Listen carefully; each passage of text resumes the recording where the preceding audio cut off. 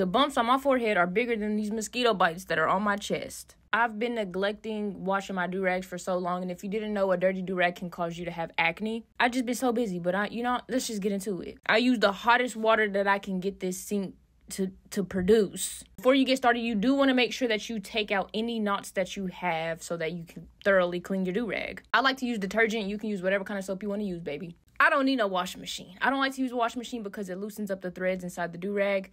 But look at that water. I'm ashamed. I'm so ashamed. These are like my main do-rags that I wear, and I was scrubbing them things down. Like, I'm the washing machine at this point. Since they were so dirty, I'm gonna wash them twice.